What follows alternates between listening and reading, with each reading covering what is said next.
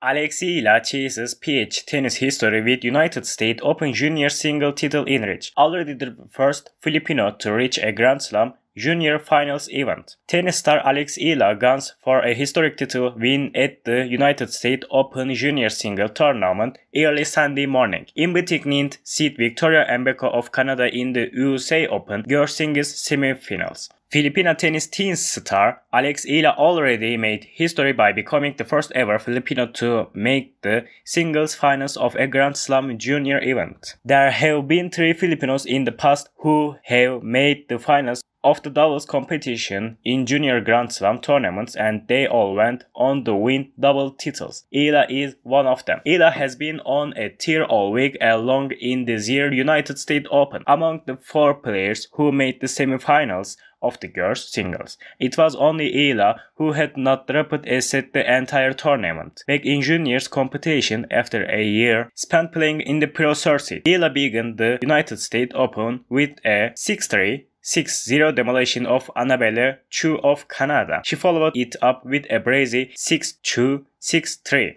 triumph over Nina Vargova of Slovakia.